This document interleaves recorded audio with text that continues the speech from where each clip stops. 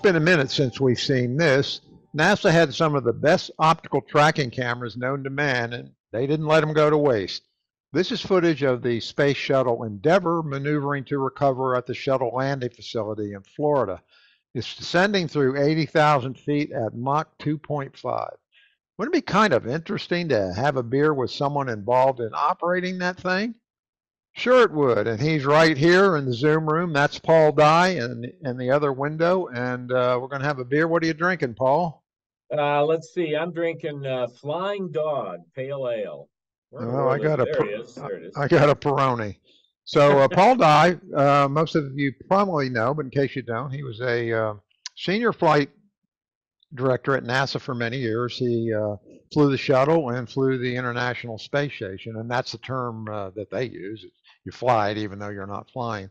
So we looked at this footage, Paul, and since we're having our beers here,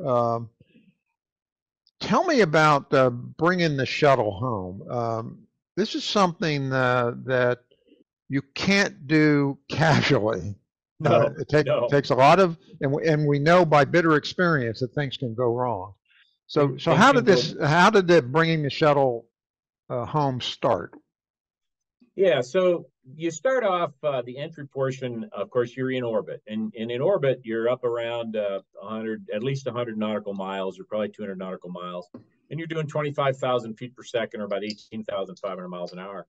And you've got to take all that energy out that you put in during the launch phase. And you watch the launch phase and you see all that fire and smoke. I mean, we basically blow people into orbit, and you got to take all that energy back out. So you would start with what's called a deorbit burn, and you'd put the vehicle backwards in orbit, and you'd light off the orbital maneuvering system engines, which are on the back, to slow you down. And you had to slow down about 250 feet per second and change, something like that, so that you would start descending.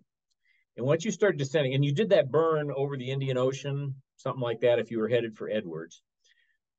And then you'd come out of your circular orbit, you'd be descending. And when you hit about 80 nautical miles altitude, you started getting enough atmosphere that it starts to continue to slow the vehicle down from drag. So that's when you get captured. So you got to get above 80 nautical miles to stay in orbit. So below 80,000 feet, or 80 nautical miles, you're coming down. In order to do that, the way the heat shield was designed, you basically had to maintain an angle of attack of 40 degrees, plus or minus about a degree, maybe a degree and a half. But you also wanted to be able to modulate where you were going to land. So if you were just ballistic and you just threw a ball or you threw the orbiter, it was going to land at a certain spot depending on the aerodynamics. But you want to be able to extend that by stretching the glide, so to speak, or land shorter if you're going long. And so to do that, you had to maintain that same angle of attack, but you could vary the lift by rolling off the vehicle and tilting the lift vector and essentially slipping. You're actually turning, and so the air is so thin that the turn is very, very broad. We're talking a radius of thousands of miles. But you turn, and you vary that angle, that bank angle, to vary your sink rate to get on the trajectory you wanted. And then when you get off of the direct path to your landing site by enough degrees, you reverse the roll. So you reverse it. So you could be up to 90 degrees of roll. So you're just falling out of the sky, or you're 60 degrees, something like that. So you do a couple of big S turns across the Pacific. One of our commanders, one time, I was chatting to him over a beer after the mission, and he said, "Yeah, we went past Hawaii in a left bank about 80 degrees," and he looked out his window, and he said, "Hawaii went by. We were about 250,000 feet." He said, "Hawaii went by like a signpost on the highway. They were moving so fast." And his only thought was, "How are we ever going to get this thing slowed down by the time we get to the West Coast?" But that drag increases as you sink in, and you have a lot of heating going on, so that the heat shield's taking all that heat out, all that energy out, and it slows you down. When the number I can quote, when we lost the Columbia, when we were going over Dallas, headed for Florida landing, we were doing about Mach 18. That's when it broke up. And so that's kind of the speed you're doing, and you've got to kill all that speed before you get down into the terminal area. Once you're below about 200,000 feet, you're through most of that entry heating, and you're starting to really trying to change it from a rock that's been thrown into the atmosphere into an airplane. And was the angle of attack and maneuvering thermally limited at all? Yes, it was thermally limited, it was drag limited, and it was G limited as well. Now, the G's would happen later in the thing, but you wanted to make sure that you didn't over G the vehicle, and it was a very low G vehicle. It was a 3G vehicle. So this wouldn't even meet utility category certification standards. And so all those things had to play in, and we had various computer phases of the entry of the hot section, and it would try to optimize different things while still always making sure that the landing site is reachable in the footprint, if that makes sense. How did you monitor the trajectory? Um, the vehicle was basically flying to the nav was being done with the inertial measurement units. So the inertial measurement units in the vehicle were keeping track of where it was. When you got lower, we would have GPS that we could take. We eventually would take TACANs and the like to refine the position, because during the period between the deorbit burn, where you aligned the IMUs just before to the stars, and when you got down lower, you could get some error in there. So if you ever listen to the detail of the air to ground, you'll hear the ground telling the crew, okay, take GPS to nav, take TACANs to nav, or take it to guidance and things like that. So that's when we're starting to incorporate external sensors into the package. Did they hand fly most of that? No, actually, we only did one hand flown entry in the history of the program. And basically, we let the computer fly it down to about Mach 1. And then we would take over by hand at Mach 1. And the reason for that, for taking over, was no self-respecting test pilot who's been given the chance to land a shuttle is going to let the computer do it. That's the running joke. But the auto land would land the vehicle perfectly 999,000 times out of almost every time. But there was always that one little thing where you'd worry that in the flare you might have a problem. And you've been on orbit in weightless conditions for a week to 2 weeks. You haven't flown anything for that amount of time. Your internal gyros are messed up. Your sense of seat of the pants are messed up. And so we didn't want somebody in that condition to suddenly get into that 50 feet in the flare and have to take over and fly. So you wanted to start flying at about Mach 1, so you kind of get your flying legs back, so that by the time you get down low, if anything wasn't the way you wanted it, you could just land it. And so once we took over, you generally just hand flew it from about Mach 1 to the ground. So most of those landings were hand flown. They were all hand flown. Yeah. All hand flown. Yeah. I asked you before we started recording what you worried most about, and it was the hot portion of the entry. Yeah, there's always that fear that there's something going to go wrong with the tiles, with a heat shield and the like, as we were proven with Columbia. But there's so little that you can do if that kind of thing goes wrong. In mission control, we train for failures. I mean, just failure after failure after failure. Failure response, come up with a creative idea. And during that part of dynamic flight, there are things that can go wrong that there's simply nothing you can do about, as was Columbia and as was the ascent failure on Challenger. And that really gnaws at you when you realize that with all the training and all the practice and everything you did, that there's nothing you can do in that case. The hot portion is really up to the computer to fly, and you've got to make sure that the heat shield is intact. And if it's not, you're in trouble. And if it is, then you can start worrying down the way and make sure all the systems keep working. During the entry phase, you have no communication and no telemetry?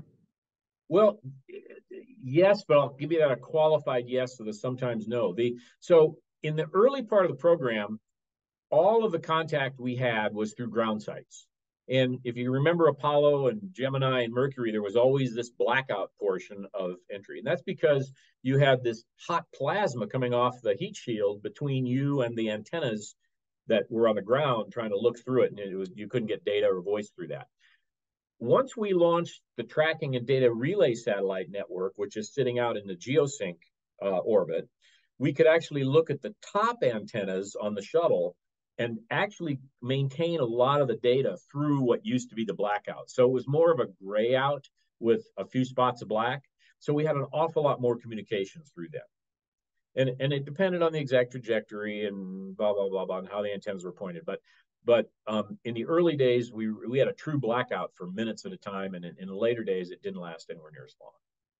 Now, I live on the west coast of Florida. When the shuttle was flying, we would hear the sonic booms when it crossed the west coast of Florida. And, it was pretty loud, and you wouldn't, we weren't paying attention to when the shuttle was flying. You'd hear the booms. Oh, that's the shuttle going in. So it would cross the west coast of Florida at what, 100,000 feet or something? Probably 150. And then I'd have to look it up. Yeah. At that point, it's in the pattern, right? Pretty much. Almost. I mean, I'll just add, we heard the sonic booms one time in Houston on an early morning entry to the Cape, and none of us could believe it. So we went back and did the math of the speed of sound as it varies from 400,000 feet down, and we said, yep, that was it. So yeah, that's a strong shock. But yeah, you're virtually in the pattern. When you cross over the west coast of Florida, or you fly in Florida all the time, you can practically, you don't have to get very high to be able to see both coasts. Yeah. Right. And we always used to joke. People said, "Oh, they have all these big, restricted airspace." So we didn't really need a restricted airspace, because if you're going to do a circle to land, so you're going to cross over midfield and do a 270 land, you're coming over midfield at 55,000 feet. You're already above. You're over the middle of the field, and you're still above the airliner pattern. So you didn't need much restricted airspace because you were coming in the top of it. Yeah. Yeah, and so would it typically then, if it crossed over the field, then it would enter what we would consider a downwind? Yeah, so let's say you were going to land to the southeast, and you'd come in from the west, and so you'd basically cross over kind of a midfield, and then turn into a downwind, and so you'd be over midfield at Mach 1 and 50,000 feet. You're dropping at 10,000 feet a minute. So when you're at low key, which is opposite the numbers on downwind, you're at about 30,000. 30,000. When you're on what we would call a base in GA, it would be 20,000. And then as you turn final, you'd intercept the glide slope at about 12,000. And you're dropping at about 10,000 feet a minute. And it doesn't vary very much because there's so little air that the wing isn't breaking the fall. The wing is there to flare pretty much. Right. Yeah, they on the tape you hear on at 180 and on at 90. What that means that you're on the glide path? On energy, on glide slope, yeah. Basically, you're on all the parameters that we want. So yeah, you're on the right altitude and at the right energy state. On at the 180, on at the 90, and then on when you're rolling. And how long was that final? In time, or the final distance? Was about 5-6 miles. Okay, and that's that's under a minute, isn't it? Yeah, it's about a minute. Okay. To touchdown, something like that. Yeah. And then at that point, you're committed with no options really, or do they carry a little more energy to have something to play with? Or? You always maintain a positive energy state. So we fly the final, like most glider pilots know, it's a glider. You fly with the speed brakes out. So that if you start losing energy, going below the amount of energy you need to make the touchdown point, you can close the speed brakes up. It's kind of like a throttle. Matter of fact, we use the same lever in the cockpit to throttle the engines during ascent or modulate the speed brake on final. And so you always wanted to have enough energy so that you were always above positive. So you're never going to land short. We were launching weather balloons for hours before entry, and then after entry. We were still launching them, so we knew what the upper winds were going to be, so that we wouldn't get surprised by, strong wind. I don't have enough energy to make the field. And would that data be loaded into the flight computer in the shuttle? Not really. It would be read up to the crew. I mean, before entry, we would tell them the winds, and they would write down the winds on their knee pad. And if we needed to, and we would pick the approach we were going to use. So we preferred to use that left or right overhead, so to speak. And then if you got, because that gave you the most options if you ran low on energy. So let's say you were targeting a left overhead over the field, a left circle. And you started realizing the winds were stronger, or you'd wandered off and the guidance was bad, and we're going to be low on energy. Well, you could just basically enter a right base for that same runway and not do that big circle out there. So that saved you a lot of energy. And if you got even lower than that, you just close the speed brake and aim for the end of the runway, and then line it up at the very end, at the last little bit. So I've flown a lot of those variations in the simulator, because instructors like to screw with the old man. So uh, did it ever come up nervously short? I wouldn't say nervously, but notably once or twice there was one, at least one entry that ended up a little short, but it was going to the lake bed at Edwards, so that wasn't a big deal. If you look at Kennedy, Kennedy is what, 12,000 feet or something like that? 15,000 feet. 15. Yeah. So that was our standard runway, 15,000 by 300. What does it require for a rollout?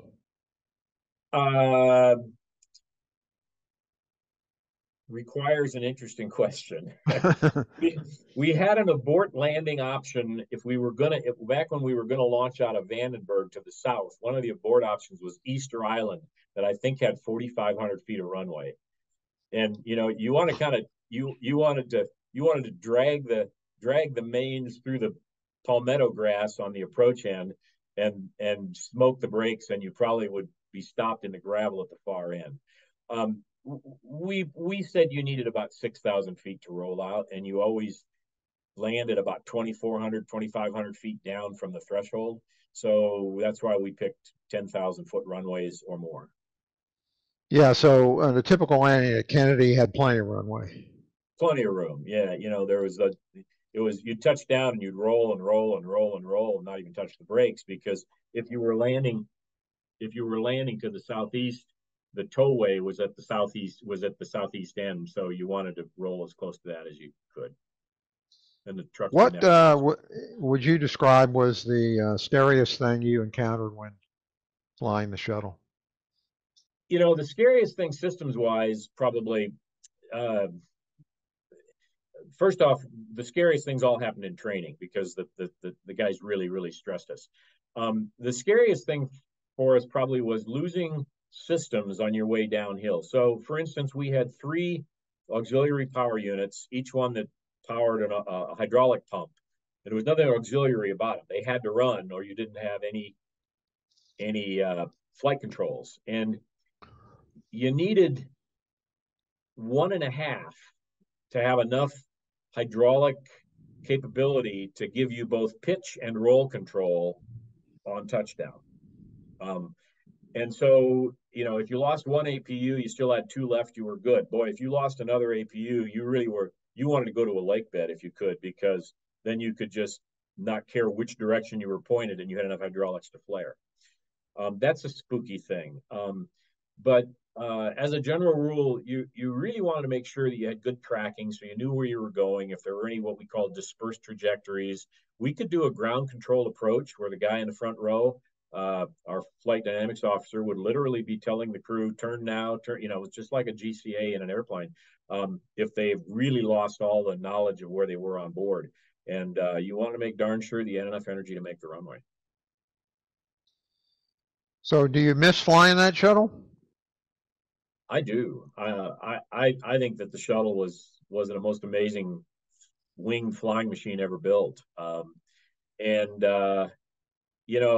we always say that it could fly itself to a landing, and it could almost 9,999 times out of 10,000. But we always want to have a pilot behind it. And I was very, very privileged to spend a lot of time in the simulators, flying test stuff, and then at the end of my career, flying VIPs and people like that in the simulator. But I do miss it. I think it was a great machine, and it's hard to appreciate what it was like to fall out of the sky at that kind of rate. We had two reset points in every simulator load. One was the entry to the standard left overhead to the Cape, and the other was what we called 80K to Edwards. And if anybody who looks at a map, looks at Edwards Air Force Base, and you were going to land on runway 4, you started out at 80,000 feet over Rosamond, which is about 14 miles from the touchdown point. And at 80,000 feet, you're pointed at that way, and you do one 360 circle to land, and you burn 80,000 feet doing that. And so we always told people when they started flying it, you're going to make this big sweeping turn out there to land. There was not big, you were just basically falling with style in this really tight spiral. Yeah.